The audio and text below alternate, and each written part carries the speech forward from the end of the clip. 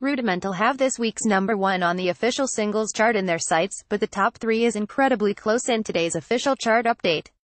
After a mammoth 7 consecutive weeks at number 2, a record jointly held with Maroon 5's Moves Like Jagger, the group's latest track these days feat. Jess Glynne, Macklemore and Dan Kaplan is on track to take the top spot this Friday. The Hackney-based quartet currently have 2 number 1s to their name, Feel the Love 2012 and Waiting All Night 2013. Check out Rudimental's official chart history in full here.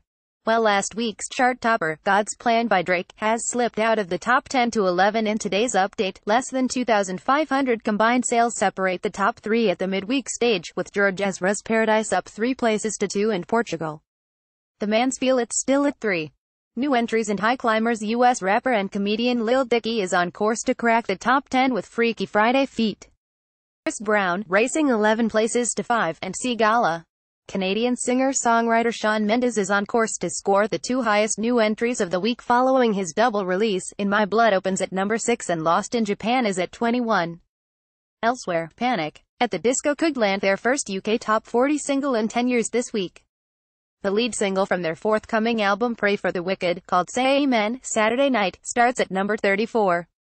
Finally, Christina Perri's 2011 hit 8,000 Years could return to the top 40 this week as a carpool karaoke-style clip of 50 mums and kids singing along to the track has gone viral in support of World Down Syndrome Day on March 21st.